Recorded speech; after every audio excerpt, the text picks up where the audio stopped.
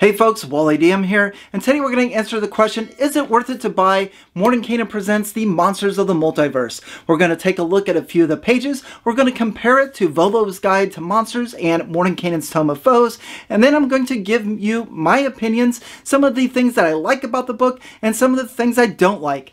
And probably some of the things I really don't like. But stay tuned, and at the very end, I'm going to share a poll with you, and it's going to show you what the viewers of this channel think of it as well. So I'm excited to take a look at this. Mordenkainen Presents the Monsters of the Multiverse. So let's begin our video with one of the positives of the holiday gift set, and that is the texture and the art of these books. The gloss, the glow, these are absolutely amazing. I am definitely proud to own these. These are beautiful, and I'm just like treating them with like extra care because I'm just so worried I'm going to scuff them up. And take a look at this Dungeon Master screen.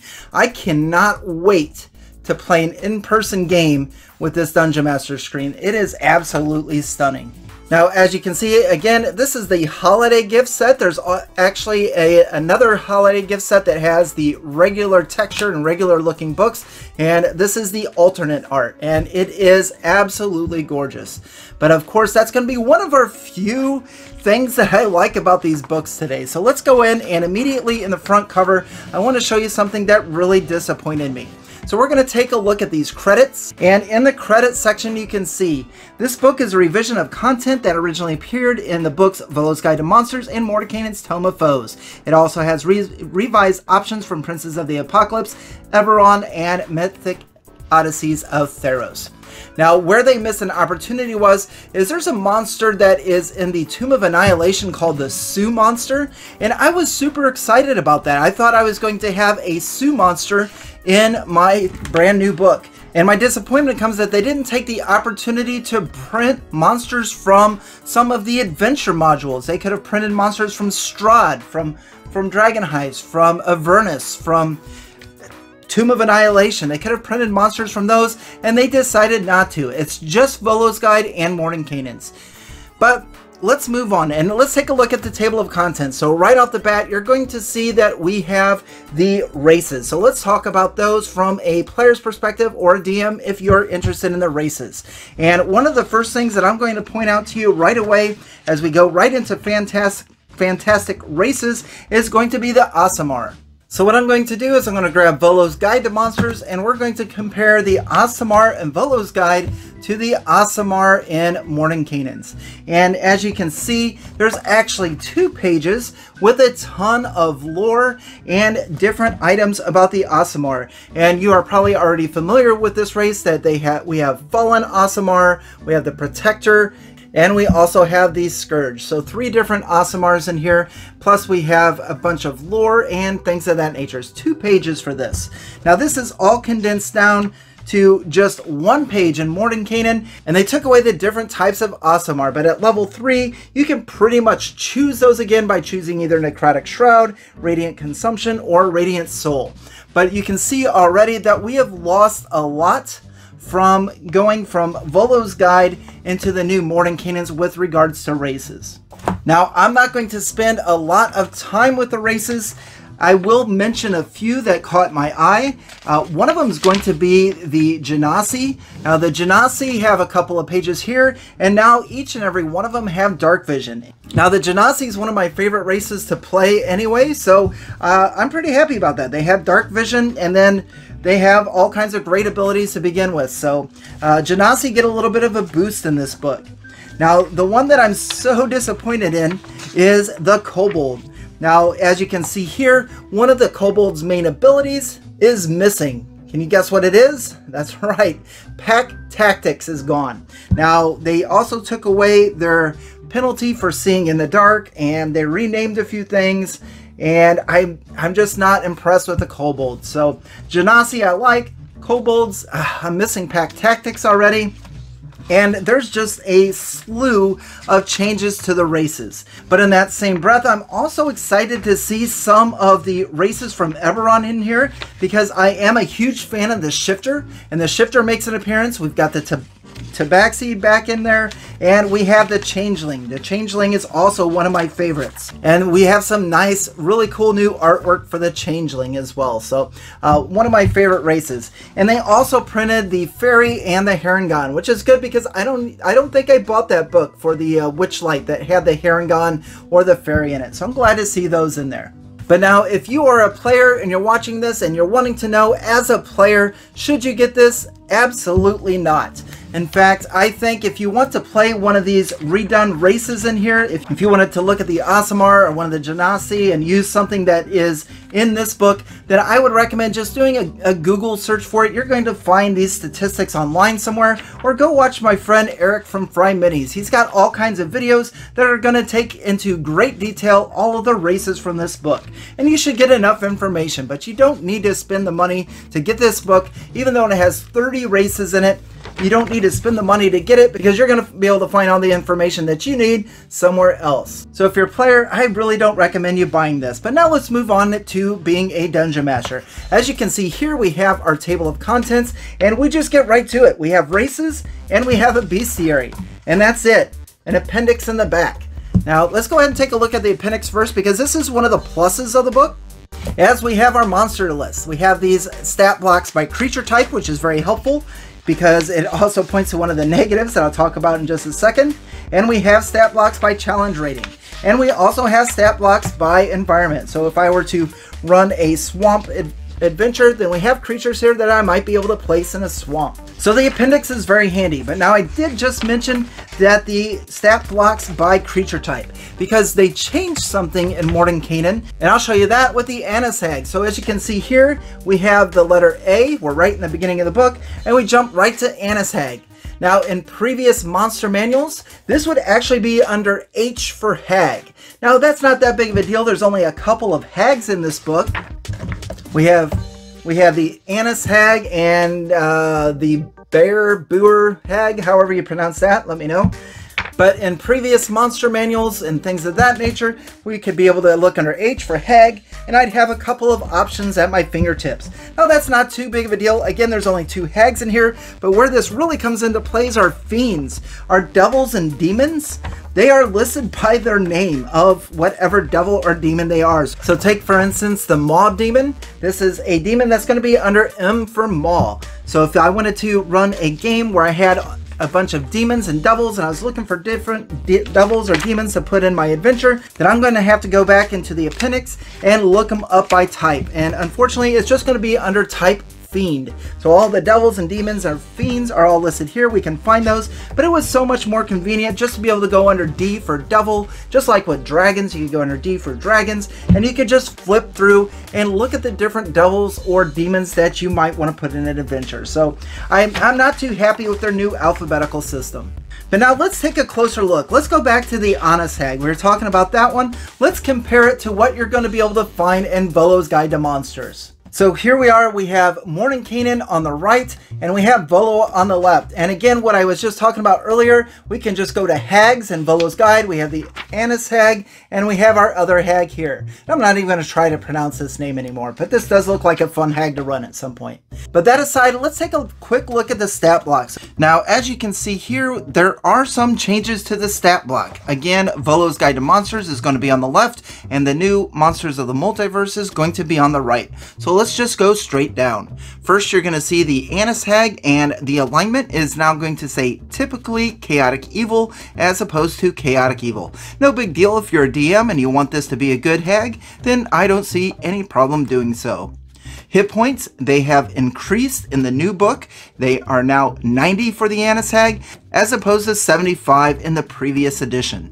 Now, the next thing that really caught my eye is damage resistance. As you can see here in Mordenkainen's Monsters of the Multiverse, the Anishag has resistance to cold, but in Volo's Guide, the Anishag had resistance to cold as well as bludgeoning, piercing, and slashing from non-magical attacks. So now the Anishag can be hit with normal weapons. The next thing that you can see is innate spellcasting, and Volo's guide is not listed under actions, but in the new spellbook it has the actions, which are multi-attack, bite, claw, crushing hug, and then spellcasting theirs. Now I don't remember the exact reason they did this, but it just goes to show that these spells are cast as an action. Now one of the other things I noticed is in the new book we have a proficiency bonus where we don't have one listed in Volo's guide.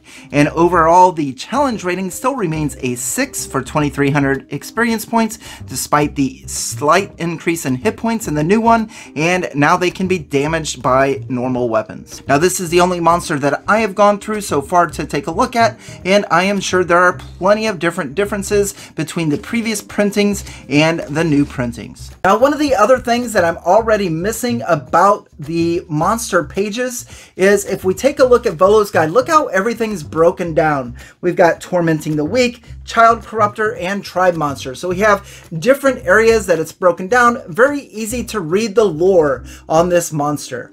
But now if we come over to Mordenkainen and take a look at the monster block here, as you can see, those bold indentations, those H2, H3 header tags, whatever you want to call them, are gone. So now you're just reading with no break. I really like the older style with Volo's guide, where it kind of labels or titles each paragraph when it gives the lore or the ability. And again, as you can see there, that's completely gone in the new book. Now there's one more major difference between Monsters of the Multiverse, Volo's guide, and Mordenkainen's Tome of Foes. And I'd like to go over that with you real quick. So as you can see here, we've already pointed out the table of contents. We have fantastical races and we have a bestiary. Now if we come over here and we take a look at Volo's guide, we have our index of monster stat blocks, but we also have all of this up here. We have monster lore for beholders, giants, goblinoids, hags, orcs, and we have character races that are now already in the Monsters of the Multiverse. And then we have a few other things, maps of monster layers. Let's take a look at Tome of Foes. We haven't really popped that book open yet. So here is the original Tome of Foes. And let's take a look at this table of contents. Once again, we have our index of monster stat blocks all right here laid out for us. But we also have some interesting chapters. We have the blood war between the devils and the demons. We have an entire chapter dedicated to elves, dwarves, gith, and halflings. All fantastic lore. I mean, let's take a look at this. If you wanted to run a campaign or an adventure with the blood war being at the heart of it, with devils and demons and stuff like that, then look at all of this information. Look at all of the lore that you can have to add to your world. You're not going to get this in the new Monsters of the Multiverse. This is stuff that you're only going to be able to get if you own the Tome of Foes. And the same with Volo's Guide to Monsters, because Volo's Guide to Monsters is one of my favorite with regards to all of the lore that it gives on hags and beholders. One of my favorite things about the beholders chapter is it gives you all of these different ideas about body diameter, skin color, eye stalk shape, shape and size, beholders' bonds, ideals, and personality traits, how you can name your beholder. And there's even an entire section where you can swap out some of the abilities. Instead of disintegration ray, perhaps you have chain lightning or eye bite. Instead of innervation ray, perhaps create undead or polymorph. So it gives you all these variant abilities and you can build your own beholder. So the lore in Tome of Foes and in Volo's Guide to Monsters is going to far outweigh just having a stat block in Monsters of the Multiverse. So let's summarize with some of my opinions of the book. Now, with regards to the alternate cover, this is absolutely beautiful. If you are a collector, then this is going to be well worth putting in your collection. And some of the races that are in the book, there's a lot of positives. I like some of the changes. Of course, there's a few that I don't like, but I think overall, a lot of the races will be fun to play and to try out. And of course, the final thing is if you don't mind not having the lore, it's nice to have all of those monsters in one book. Now I do have one neutral about the book, and that is the stat blocks. As we looked at the Annis tag, it didn't really matter to me either way as far as the damage resistances and the hit point difference and the way things are arranged. I would run either one of them and probably not think twice about it. But now as far as the negatives are concerned, there's quite a few. 4 that come immediately to mind. I don't like that the paragraphs and the description or the lore of the monsters doesn't have the bold header tag anymore. I really liked that in the older books because it kind of broke up the paragraphs as I was reading them. And as previously mentioned, I definitely don't like the new alphabetizing system where they're not alphabetizing some of them, like devils and demons and hags, by their creature type. I'm also disappointed that all of the lore that was in Volo's Guide and Tome of Foes isn't present in the book. You're going to be missing out if you just buy this one and you don't have the previous 2 to check out all that great information on beholders, hags, elves, the blood war, and I could go on and on. But perhaps my biggest disappointment on this book is that this only includes monsters from the Tome of Foes and Volo's Guide. It doesn't include any of the monsters of the multiverse. They could have had monsters from Ravnica, from Theros, from Eberron. They could have brought in creatures and monsters from all of the adventure modules like Tomb of Annihilation and Curse of Strahd and all of those. I mean, you're talking 13, 14, 15 different books. They could have combined all those monsters into one tome and I would have been really happy.